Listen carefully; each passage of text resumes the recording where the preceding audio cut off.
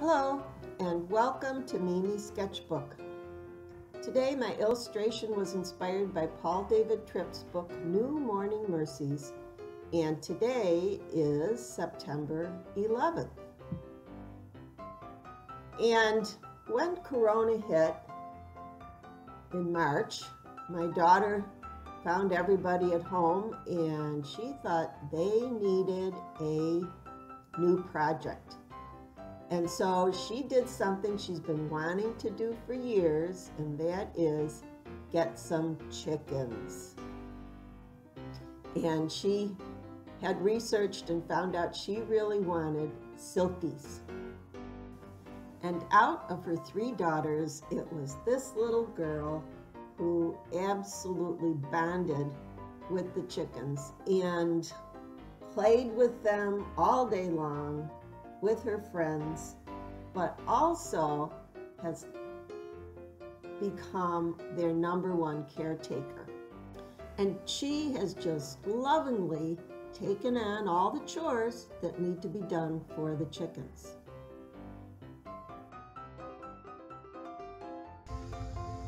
What do you got there? Cosmo. Cosmo just laid an egg? Awesome. Maybe we should go over and look at it.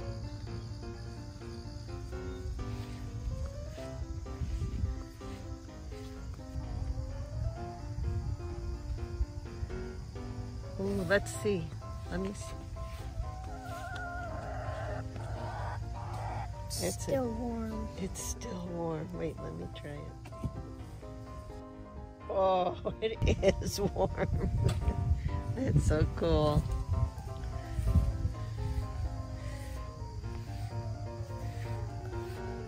So when can you let them out? Later. Later? Oh, not in the morning?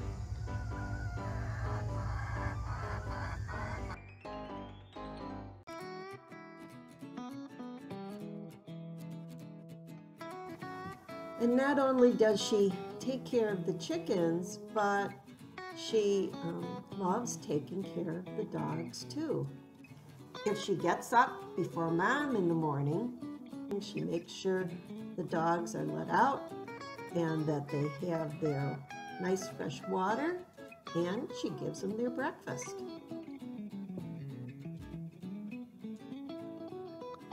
That's Molly. Molly's 13.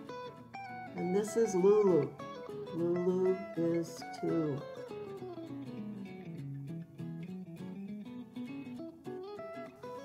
And they are both golden retrievers and wonderful family dogs.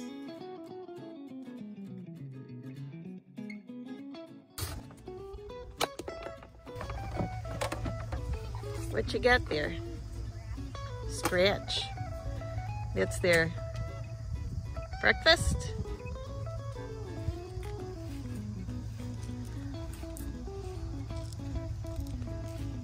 Oh, they want to take it right out of your hands.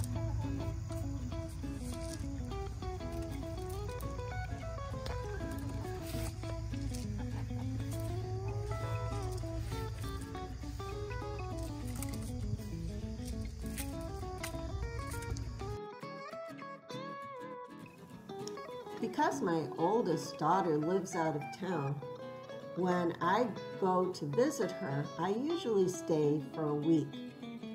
And what I at first thought was a bad thing of her living away from home has really turned out to be such a blessing. Because I get to see her and her family from when they get up in the morning till they go to bed at night and see all the things that they're up to and their routines. And I'm pretty sure that I see more of the out-of-town family than I see of the families that actually live in town. They're going to appreciate that nice fresh water.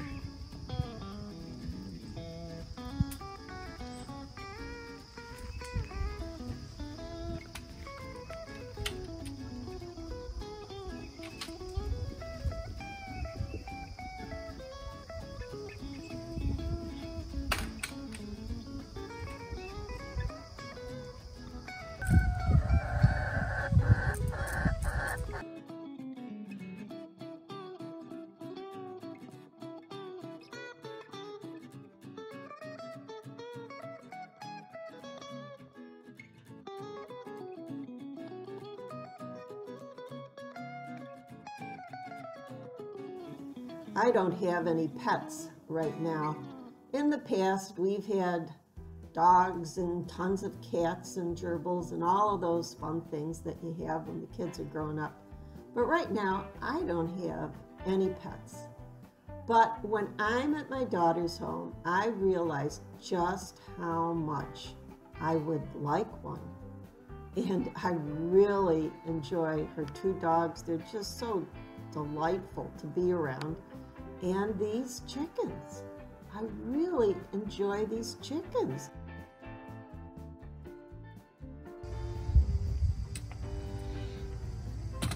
What's that? Show me what that is. It holds like seed. Oh, okay. Where have you got that? In the garage. Oh, okay.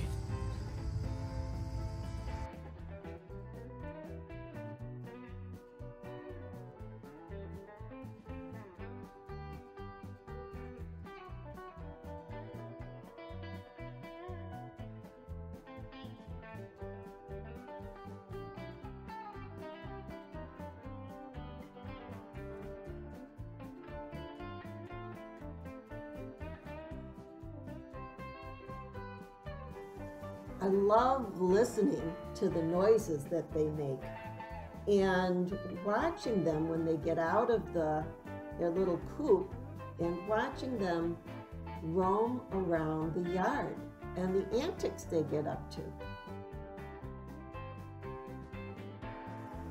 Finally, we get to free the chickens.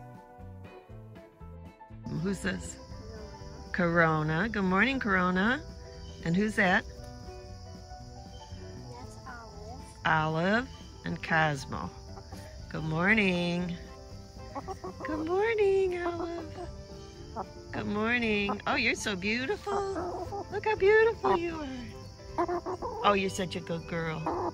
Are you ready to start the day and look for some bugs? These blue things on the side of them are their ears. Those are their ears. I didn't know that.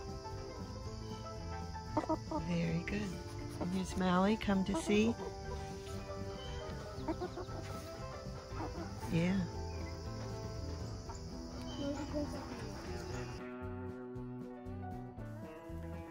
As I watch the chickens roaming in and out of the garden, scratching constantly, always looking for something to eat, I realize how they are creating a complete system.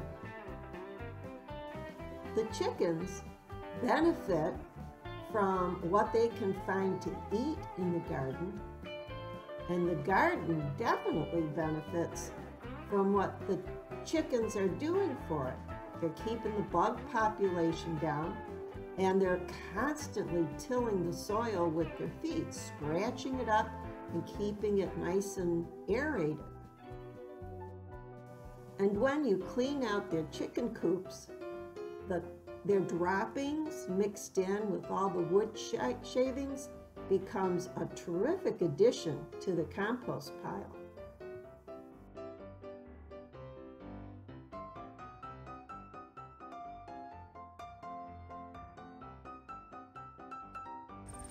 I know that chickens can be destructive and can pull up small plants and dig holes to take a dirt bath in. It seems like a minor inconvenience compared to all the benefits that they give to the garden.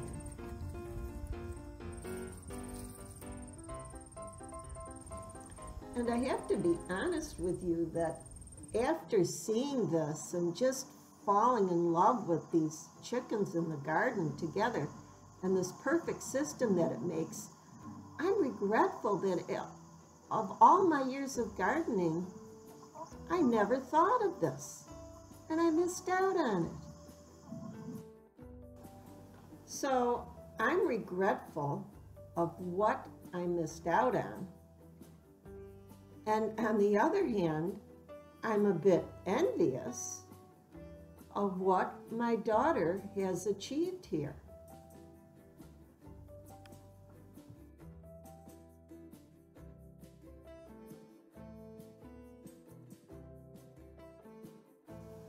Today in his devotions, Paul Tripp talks about envy and how it seems that we envy people who have seemed to have captured their dreams.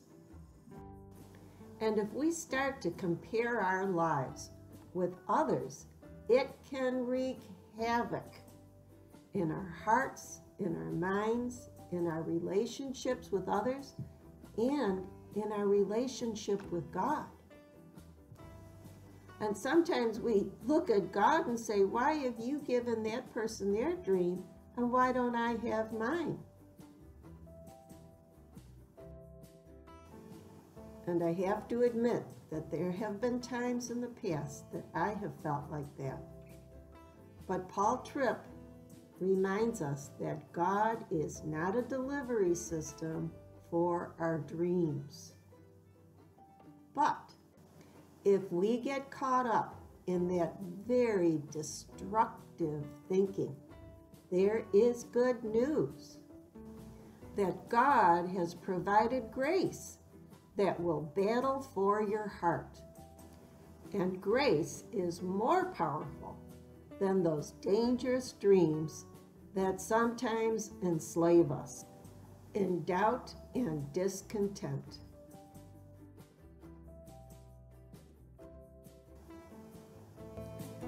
So I just wanted to assure you before we go that I am not envious of my daughter, but I am delighted with the beautiful garden that she has created and with the chickens that she has added to her family. And it just gives me something to think about, that maybe I could do this too. And if I do, I will let you know, because I know it'll be a great story. I sure did enjoy putting this video together today, and as you can probably tell, I'm just a little bit proud of my granddaughter and how she so carefully takes care of these chickens. So thank you for joining me today at Mimi's Sketchbook. I hope that this was an encouragement to you, and if it was, could you please subscribe, give it a thumbs up, and in that way YouTube will help us to spread the good news. So thank you, and God bless.